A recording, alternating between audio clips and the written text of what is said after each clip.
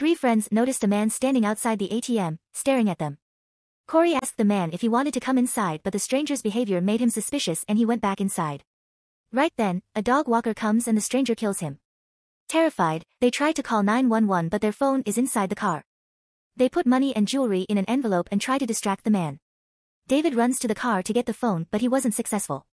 Next, Emily wrote, "Help" on the door. Then Emily enters the ATM code backward to alert the police, but Corey points out it is an urban legend. The trio soon begins to feel the freezing temperature.